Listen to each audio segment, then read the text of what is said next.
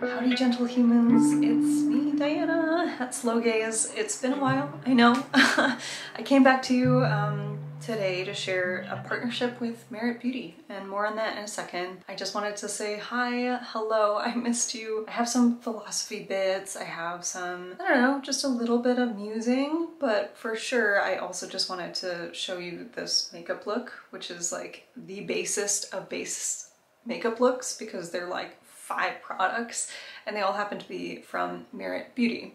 So just know that I'm partnering with them for not only this video, but for a couple subsequent videos, just featuring like the base set from Merit today. So just know that you also get like their signature bag, which is that really cute ochre colored like corduroy bag. It's like a little tie top.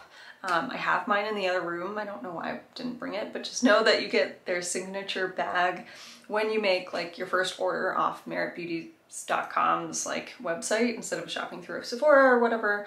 And I found so many uses for it. I literally travel with it everywhere. Ben and I went to Copenhagen and Paris and Amsterdam and Belgium this past spring, and you can see a little bit about it on my Instagram. I took that bag with me, the signature Merit bag, because I wasn't putting makeup in it. I find that the like tie top really allows it to be both big and small at the same time.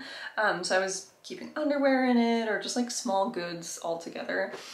Yeah, so just know that you can always shop from Merit Beauty and you'll get a free like signature bag with your first purchase. If you wanted to support me like specifically for any reason, I do have like a little link down below that you can shop through and I'll get a little affiliate kickback for. No pressure, seriously, let's get on with it. I'm really glad to be back. It's been a while, I know, and I have been trying to remember how to do this. So if the editing of this like comes out a little wonky, just know it's because I feel like it's my first time back at the rodeo. Starting off with this new formulation of the Merit foundation slash concealer stick. It is in the shade Ochre. I've had this before, but it was the older formulation. I know they revisited this because there wasn't a lot of product compared to some other like competitors on the market. I'll be very transparent with you, even though I really liked it, and it fell out one of the first few times that I used it. Like the product literally jumped out. I am going in with like the slightest of hands, like literally just dabbing. I just got this in the mail, but I know that I really love this product. I just didn't have the latest one in the right shade. I had a lighter shade, I forget, I think it was Ecru, because I was looking for the ones that were a little bit more yellow based. Ecru was a little lighter, and I have since decluttered her, so I can't do like a comparison, and now I'm using the Merit brush, like the one that they have. It's that angled, really dense brush. It's an award winner for a reason. I know it sounds so cheesy, but it is so good. I think this is probably one of my most used brushes. It's better than the Westman Atelier one. I think I've talked about this. Their main like big blender one. I like this more because A, it's more affordable. I think it's like a $30 brush compared to like an $80 brush. But somehow the density and the ability to just kind of smash it into your face gently, but it's like contoured for your face. Is something that I really like. That was really quick. I really love how this operates with pretty much any product. I go in mostly with wet products though. I use this for any other like foundation-y color cosmetic that I'm using. Really love this brush. That's probably my favorite piece of Merit's, honestly. I don't have any other makeup on right now. I also have 2 of Merit's. Okay, these are the 2 that I have on hand. I have Bounce, which is this creamy pearl, like the white iridescent looking one. And honestly, I think it's quite similar to the next one in my hand, which is Bounce. So this is Kava and this is Bounce. You literally almost can't tell the difference, except that I've just been using Bounce a lot. I do think that Kava has a little bit more like metallic foiling just because of the white base. And if you're more into just like a true glassy translucency, don't let this pink center kind of scare you. It is fleshy looking, but I find that it's more universal, and I really, really love this one. So I think I'm gonna stick with this one today. And I just rubbed it on my hands. Yes, I am gonna go in with the like high points of my cheeks, but I find myself sometimes just patting it on. And of course you can just do the top of your cheek. I find that it does make it more believable just to like go almost a little ham on other parts of your face, just to make everything kind of look like, oh, it's just your skin, but a little bit more. You can use a finger here. I'm gonna just try the brush, because why not? Yeah, you can get closer to a little like sweaty, greasy look if you wanted, but I don't mind it. It's that really nice feeling that, especially going into winter, that I feel fresh and hydrated, and that it's still summertime and there's a little, you know, humidity in the air. That's fine. I want a little bit more definition and structure, and so that I can either get it from bronzer. I also have Merit's new, newly packaged, like, Flush Balm, I think is what it's called. Yes, this is what I was thinking of before. I've had terracotta before, but I was really interested to see what it looked like next to their bronze balm. Like, these I think are actually very kindred in formulation. I think these two are actually like inspired by each other and are very similar in the sheerness and the delivery system. I do like things in a little longer stick. It's just easier to carry, but I'm not mad at this. And you can see that this terracotta shade I was using as like bronzer blush next to the coolness of clay, which is what I'll be showing you today. Because actually I don't usually go in for blush anymore. I know, who am I? I've made my decision. I made a line in the sand. I stuck my flag somewhere. I decided a bronzer or blush. I would choose bronzer every day. And so this is an interesting like product, especially when you see it on social media. It's really focused on kind of the high points rather than the low points.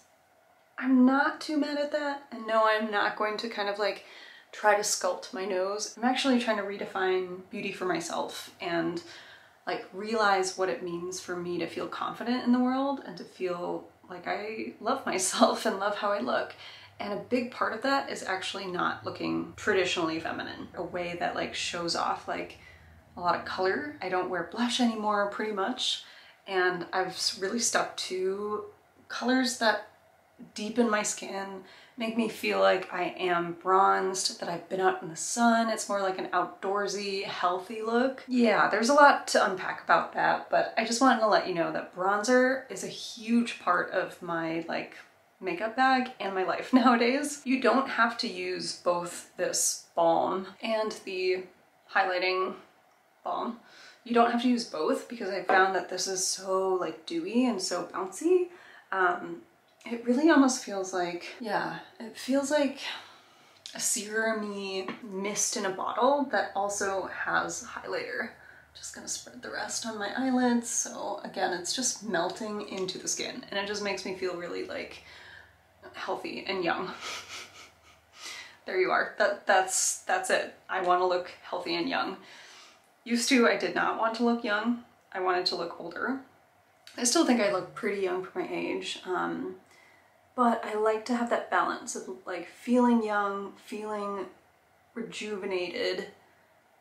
And it's not about youth necessarily, but it is about like a freshness. I have a lot of texture on my skin. I have a lot of stuff going on. I still have adult acne. I'm still really oily skinned, but I've just come to realize that I don't need a lot. I have a lot to focus on outside of makeup in terms of clothing and how I treat people and my actions.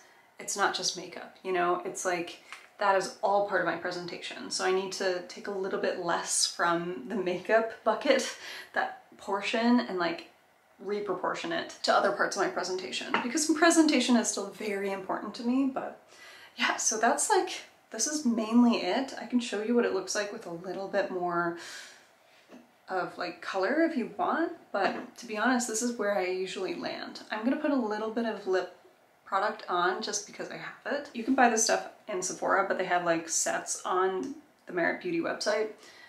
And this isn't part of the base set. However, I think it really goes with this like juicy, lived in, almost like athletic, full-on drenched water world kind of look. This is the Bel Air Tinted Lip Oil, which really doesn't have much of a tint at all, but it has that really microfine kind of glitter glow that is, again, like sunshine in a bottle. Okay, there you have it. It's like very, very glowy, like to the point where it just feels completely glassy. I'm gonna stick with glassy and not quite sweaty, but wow, how fresh I feel and how fresh I look, especially with like a little bit of lip tint, lip brightness, if you will.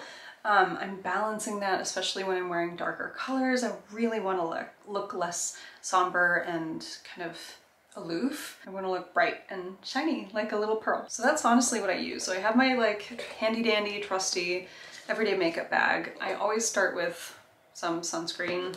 I always start with a little bit of concealer. Like I was talking to you about this Ochre Minimalist Perfecting Complexion Stick, and it is pretty seamless. I like how weightless it is, but it really packs a punch.